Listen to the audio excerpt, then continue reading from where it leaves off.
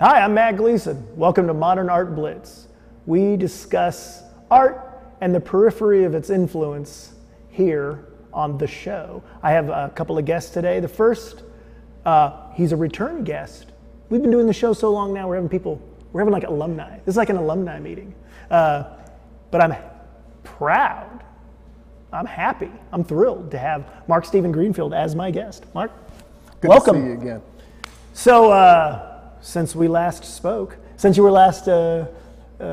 our guest last, we were speaking. You were about to go on a major residency. Yeah. And then some newsworthy events happened right around your residency. And I remember you left for the residency, and then it was like, okay. So tell us part 2. And don't worry, if you didn't see part 1, it's one of those sequels that you can just get into. So tell us what happened. Well, I was in residence at the McColl Center for Art Plus Innovation. It's a wonderful residency. If you ever you should apply for this thing. Give you a studio, they give you a condo, you get a stipend, they give you a supply budget. I was able to hire an assistant. It's great, okay? Anyway, I'm there cooling my heels. They had the police shooting. Now, where is this? Where is this? I'm sorry. This is all in Charlotte, North Carolina. Charlotte, okay. North Carolina. Which is a wonderful city, really. Charlotte is the banking capital of the South. Ooh. And so there's a lot of money there, but there's also a lot of poverty there. And it's been there for a considerable amount of time. So when they had this police shooting there, the town just blew up. And everybody thinks that the police shooting it was all about the police shooting, but in reality, it was about the disparity between rich and poor in Charlotte. And it's a very noticeable gap there? You've got these incredible restaurants on Tryon Street, and you're looking out the window at people in sleeping bags. It's wow. that, and they've been in sleeping bags for a generation. Okay, and they don't see any way out of it, you know? So when the town blew up, it was a shock to most people, because they really didn't expect that to happen, because on a lot of levels, Charlotte is probably one of the most progressive towns in North Carolina. Went overwhelmingly for Hillary. So the town blew up, and there's this riot. My mother's texting me and calling me saying, do not get involved in this. It's like, don't worry, I'm cooling my heels in the condo, I'm watching it on television. The next night, they brought the riot to me. Oh. And it was right out in front of the condo. Wow. Yeah, that's what I said. Did you say, well, got to join in now? I took some video, yeah. Okay, but I still kept my distance. It was peaceful. The second night, first night was a little dicey. It got me to thinking about that disparity and how you address that in art. So I did this piece that was called The Charlotte Observer, which coincidentally is the name of the local newspaper in Charlotte. Great double entendre, yeah. And basically it was, I go back to that whole thing of the Aguns that I think I talked about once before, these spirits, these entities in Brazil that actually channel the spirits of ancestors. And so I have this portrait of this guy. He's an Agun, and he's carrying 2 megaphones because on the one hand, the establishment wants to be heard. On the other hand, the people want to be heard too. And I think that energy actually needs to go through an intermediary. And in so many instances, these Aguns are like spiritual intermediaries. And you see the artist as a spiritual intermediary in a lot of these. Exactly. And so I'm just, trying to interpret this. Tell us what we're looking at behind you. Did you do this artwork at the residency?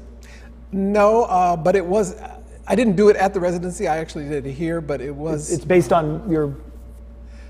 From time to time, I get the urge to delve back into abstraction. Okay.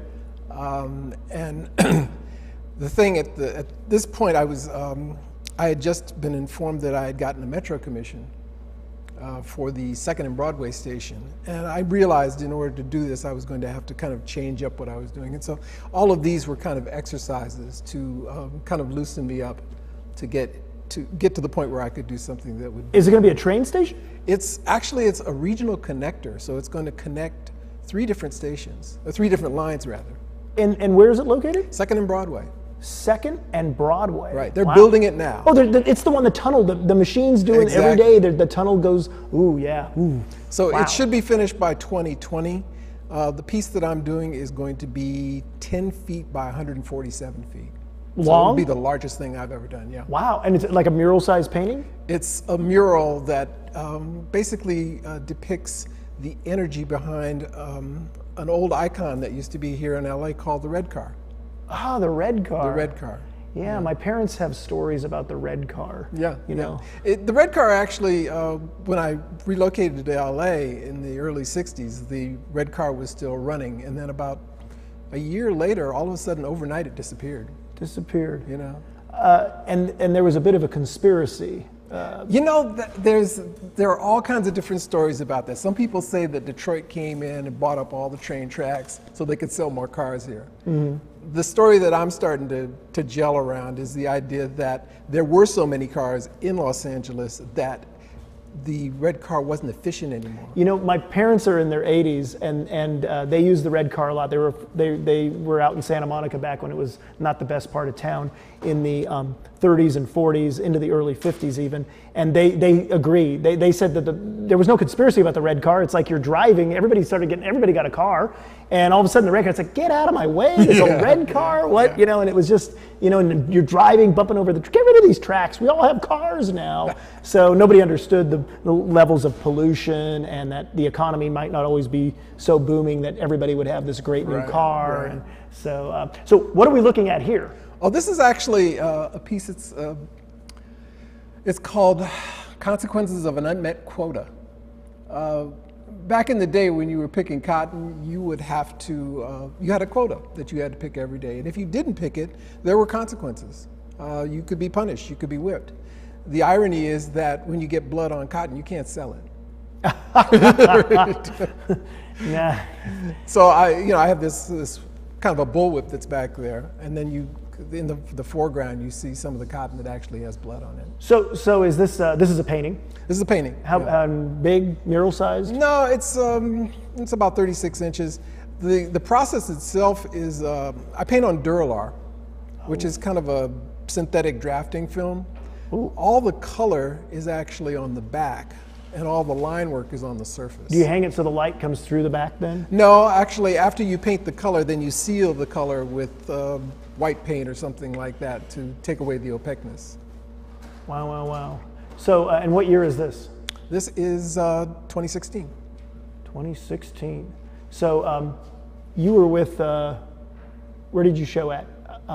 I was showing at Off Ramp Gallery. Off Ramp Gallery, right. The late lamented Off Ramp Gallery. I miss Off Ramp. So now I saw work of yours recently in Chinatown at the gallery next door to mine, Gregorio Escalante Gallery. Right, it was the Black Panther show. You were in the Black Panther show. Yeah, and the piece that I did actually was the piece called Charlotte Observer. Ah. Yeah. And so that's an edition now, right? I did an edition of 4 of them. Okay. 2 of them are sold. I have 2 okay. more. Yeah. Okay. Gotta love it. And that was a good experience. That was a great show. Yeah. Great show. Great to be a part of that. Yeah. You know, getting back to Charlotte though, one of the things in this residency is that you have to do a community engagement project. Ooh. And so my first inclination was to actually work with the artists in Charlotte to talk about community practice, because there are not too many artists in that area that are doing community practice at all. So are they more of the, like, I'm just going to make a pretty picture and hope to There's sell a lot of that. Okay. I mean, there's a small contemporary art scene, but it's still kind of in its infancy. And the interesting thing is the collectors in Charlotte are only looking for the blue chip artists. You know, so it's like investment value. Exactly. I want to buy a Warhol now in case I need to sell it 5 years from now, and I'm going to park my money there. That's all art is to them. It's just another asset, you know. But the Mint Museum is pretty progressive, and they're doing great things there. There's a place called the Harvey Gantt Center for African American Art and Culture that's doing a lot of great things there. It's a town that's on the edge. It's a very walkable town. It's a very affordable town. I think it's considered the #1 town for millennials to move to at this point. Stay the hell away! Geez. Okay, well. But this community, you were talking me into it, and then nope, I'm staying in LA now. Oh God. This community engagement project, going back to that, originally it was going to be this thing talking about community practice and social practice. But just before I left here, a friend of mine called me up and she said, I have a very good friend that's a pastor at a church in Charlotte, and you should get in touch with him. So I called him up and we hit it off immediately. And I started thinking that it would be more effective to do a community engagement project with him. The artists. Yeah. The church that he represented it's the oldest African American church in Charlotte. It was built by slaves. And the thing about it is Charlotte is gentrifying so fast that the African American community has been squeezed out of existence in a lot of places. So the congregation of this church is a little over 150 at this point. So what I did was an installation in the church where I had everybody in the congregation bring me photographs of their relatives who had gone to the church over the years. And then I also went through the church archives and copied all the photographs from all the obituaries of people who had been there. Because the church, what had happened was part of the church was joined with Brooklyn Presbyterian, which went out of existence, again, because of gentrification. And so now it's First United Presbyterian. So I mounted all these photographs on church fans and then did an installation in the church with the fans. Over 450 people participated. Wow. Yeah, it's, so it was funny, I was talking to the pastor a few weeks after I'd come back, and he said, yeah, we had a meeting the other night talking about taking the fans down, and some of the church ladies said, you're not taking those fans down. Oh, wow, you ended up with a permanent installation. Yeah, you know, it was never intended to be permanent, but I'm sure at this point somebody... Is it archival? It's archival. Archival, okay, always. So we have more art of Mark's to show. Yeah, this is a piece I did in Charlotte. It's called Crucillabum. The idea is that there's so much energy out there in terms of thought, things that relate to meditation. So those marks that you see there are actually by characterizations of mantras. I don't talk about my meditative practice very much. I've been meditating for 40 years. Is it a transcendental? You do TM, it's a transcendental meditation? Yeah. Did you pay the? I know the Maharaji, they used to charge $15, and now they charge like $1,000. You know, it's very interesting because the Maharishi became very disillusioned with TM America. Oh, really? Because they had taken something that he felt should be reasonable and had monetized it to a point now where I think it's $1,000 to be initiated. Yeah. Something like. At the time I got into it, it was $35 and a flower. And a flower? You had to bring a flower for your teacher as an offering. But it's interesting because as of late, I've been adopting more and more of the philosophical foundations of meditation in my work. There's a point where you become oversaturated with the politics. Oh, yeah. And you start to realize that that's all part of a game, and your ability to affect that game is somewhat limited. And you're playing that other person's game. You're not playing your game. And the Maharishi's belief was if you can get 10% of the world's population practicing some sort of spiritual enlightenment or some sort of spiritual program, that 10% can affect the other 90%. Okay? And so it's like if it's TM, if it's Hare Krishna, if it's Nichiren Shoshu, if it's saying the rosary, all of these things get you to the same place. It's just getting there in a different vehicle. And so is that, I'm just looking at the kind of abstract kind of sunburst type Those are like things. mantras. Those are your mantras, those are the just mantras. Make that over and over and over again. Exactly. Okay. So there's a lot of ambivalence.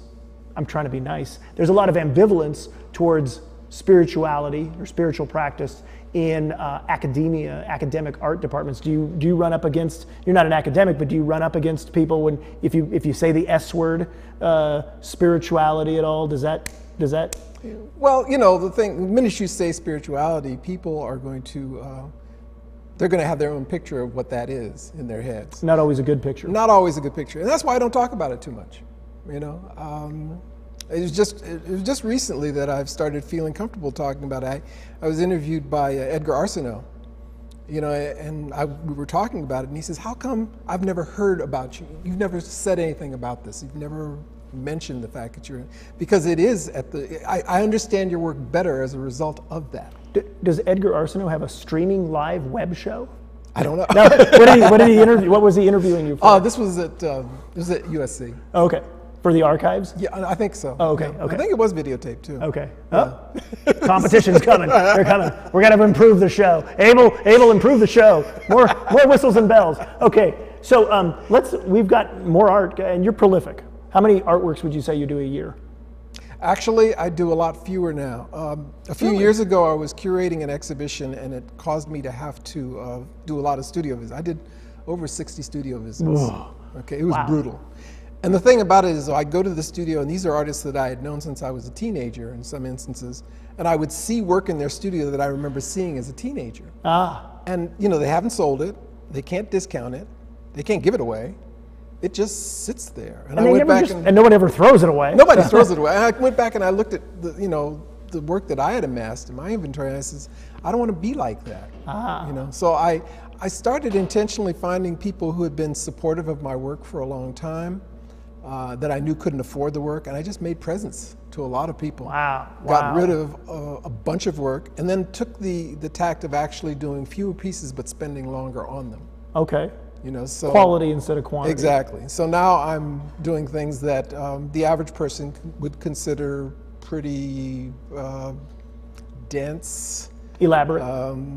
Yeah, pretty obsessive compulsive. As well, we're looking at some here, right? How many hours have gone into this?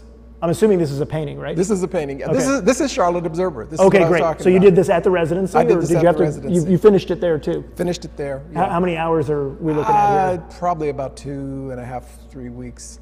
Wow. But the pieces that I'm working on now for the show that'll be up in September, on an average, I work on those for about 2 months. Where are you showing in September? Laura Schlesinger. Laura Schlesinger. Right. Wow, wow. Yeah. That's going to be great. Bergamot Station. Bergamot Station. The September show? That's the September Ooh, show. Hey, all right. And then in August, a group of us are showing in Tokyo, in Japan. And so 12 artists from the United States are going, from California, from LA. Really? Yeah. Who organized that? Lori Eckelberry. Oh, okay. Yeah. Okay. Wow. So, and are you curating anymore, or was that a one-time thing? I'm curating an exhibition at Cal State LA. It's called Legacies, and it deals with, it's actually in recognition of the 70th anniversary of Cal State LA. 70th anniversary. 70th anniversary. I was an alum. I went there for graduate school. And one of the things that I realized was that the school doesn't get that much recognition for some of the great people that have come out of it. I'm not one of the great people who came out of it, but I went through it. And the thing is, I've been at other schools, like I did a little time at Cal Arts teaching, and I find that the students at Cal State actually, in many regards, were better. Oh, I totally agree. I mean, that's a school that they basically can teach you to make the art as opposed to just talky. Yeah. You know. And they're not so much into theory. It's like, you know, this is what you need to do in order to make a living at art. Yes. Okay? This is how you need to present yourself. Totally. No, I'm Where a lot of, you know, Cal Arts, I think you get that stuff by osmosis or something. You know? Yeah, in theory. Well, you have mom and dad pay for somebody to do it for you. So, yeah, you know, when I went to Cal State LA, they would talk about their alumni, and they had two alumni, Billie Jean King and Billy Barty. Those were their big, those are our alumni. And you're like, huh? And then it was like they didn't have they didn't really push a lot of that. And I think you know, Frank Romero went there, Chaz went there. They didn't know who went there enough to know who went there. You know. Well, they're starting to pay attention to that now. Okay. Yeah. Well, so that's you're curating a show. Yeah. Who's in that? What great artists from Cal State LA have been in? Frank Romero, Chaz, John Riddle, Kathy Flood. Callista Lyon. Wow. Joan Carl. Wow. Joan Carl used to be the president of the Los Angeles Art Association. Oh, yeah. I can't think of all of them now. Linda Areola. Yeah. Linda Areola? Yeah. Oh, great. Yeah, she's been on Modern Art Blitz too. Now, I wrote at Cal State LA for the University Times. I had fun doing that. I used to review art shows, and I noticed right away that the teachers, the minute I was writing art reviews, they were all so much nicer to me. I was like, that's a Cal State LA, but I think that's every art department. So so tell us about, this is a Charlotte Observer. How big is this piece? This is 40 by 50. Oh, okay, so and it took 2 or 3 weeks to took about 3 together? weeks to do it. Wow. Mm-hmm. And so, and this is acrylic ink on Duralar. Acrylic ink. And all the coloration is from the back, and then all the line work is on the surface. What is the difference between color? What's the difference between acrylic ink and acrylic Acrylic paint? ink actually acts like watercolor. It's translucent, and the thing is, once it dries, it's waterproof. So it allows you to build up all kinds of transparent layers on top of it. Okay. So it looks like watercolor, but as we all know, watercolor tends to fade. They love them at the art supply store. So let's say we have more art. Yeah. This is one of the pieces actually that's going to be in the show at Laura Schlesinger's. Oh, preview time. Time. Okay. And this is it's called CC Level 1. Wow. Which again deals very much with the idea of meditation. So each of those kind of represents the mantra. Okay. And the stuff that's in there that kind of looks like static they're the thoughts that naturally come into your mind while you're meditating. That you want to just get rid of it. Actually, no, quite the contrary. Oh, tell me. When a thought comes into your mind in the course of meditation, you want to entertain that thought as long as it's there. But when it goes away, you very, very slowly come back to the repetition of the mantra. And you say the mantra, so you don't say it vocally. It's all kind of repeated in the way of a thought. Wow. Okay. Wow. And this is acrylic paint? This is, this is ink on Duralar. Oh, wow. Yeah. Man, it's Duralar. You're like keeping the Duralar. I love Duralar. The Duralar business, And it's interesting because it's getting harder to find. Really? They don't make it anymore? No, they make it, but it's just getting harder to find. Who makes it? Is it copyright? I mean, is it patented? There's like one guy can make the Duralar for you? No, I can't even think of the brand name now. Oh, okay. So there is a brand. Okay. Well, those are artists. You got to find it on your own. He knows. We don't. But the thing is, it used to be one of those things that draftspeople would use all the time. But now everything's being done on computers, so there's no need for it. No more Duralar. Right. Well. So when I'm in Charlotte, I'm trying to find Duralar. Ooh. And the everybody's Duralar looking factory, at me like I had two heads. We shut down that Duralar factory long ago. How big would this be? This is 40 by 40. Oh, okay. Yeah. Perfect square. Cool. So you're showing September, August. Are you going to go to Tokyo too? Absolutely. Oh yeah. Take advantage of it. Enjoy it. So, do we have more art? Was this it? Oh, is this from the red line? These were the exercises to get to the red. Get to the red line. Yeah. It's interesting, the red car and the red line, right? It's going to be. Is it a red line station? You said it's not a red line station. Expo line? It's not the Expo line. It connects 3 lines, and I Gold don't want to line? misspeak. I don't know exactly. Oh, you're not sure? Well, 2nd and Broadway, I take the train enough to figure this out. 2nd and Broadway. But they're making 3 regional connectors. Three regional connectors. 2nd and Broadway, then there's one at... 1st and Alameda right now. That's where the big hole is. Right, that they went in and then they went under. Yeah. And then they're making another one. Are they going all the way to 7th Street to the 7th and Flower? I couldn't tell you. Okay. I got my tap card on me, so don't worry. If the Uber craps out, I can still get around town. And this is a sketch? No. This is a painting. Wow. I mean, it's got so much energy. It's kind of like that improvisational thing. Were you working frenetically in this, or is this a little more meditative? This is a little bit more meditative. It's called 3 Sisters. Wow. And the thing is, the idea behind it is there are 3 sisters that have 3 very different personalities. And it actually goes back to a painting that I was very much enamored with by Jan Teruk. Wow, that's a name. Not a lot of people dropping that name. He's a Dutch artist who spent a lot of time in Indonesia, and he did a painting called 3 Sisters. Wow. At the time, Lydia Takeshita was my advisor. Ooh, I know. She was brutal. Ooh, man. My painting teacher too at Cal State LA. But she knew how I felt about this painting. And it was in the show that was at LACMA that was on spirituality. Okay. So she gave me a book that had a copy of that painting in it. And I was just thinking about that when I was, getting back into the meditative practice. Well, I have 3 sisters, and they all have their own personalities, too, so I can completely relate. And this is going to be like 140 feet long, or some variation of this is going to be? There's a certain formula to what's happening with this, the mural that I'm doing. This probably best captures that formula. Are you going to be up there painting on the mural, or is it being fabricated? No, it's going to be fabricated, right? Onto ceramic tile? Or? That's to be determined. Oh, TBD? But they're talking about mosaic at this point. Wow. Yeah, it's going to probably take 2 or 3 years just for the fabrication. Are you going to have to be there putting the tiles up? No. I do this at a quarter scale. Ah. And even at a quarter scale, it's huge. 2.5 feet by 37 feet. Do you own that one though? Oh, no, I give it to them eventually. Oh, okay. I have to provide them with a scan of it, and then they work from the scan, and then whoever the fabricator is, I have to go work with the fabricator to make sure they get the colors right. Are you going to fabricate it in some far-off place, like exotic location, so you get a free vacation? That's something that's not up to me. Okay. I have fabricators that I would love to work with. Oh, Lugano, Switzerland by the lake, please.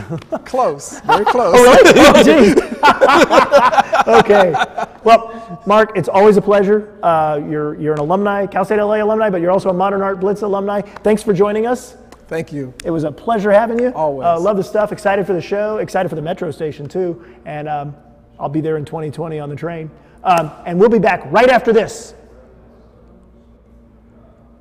Right after this. Right after this. Hey! Wow, wow, wow.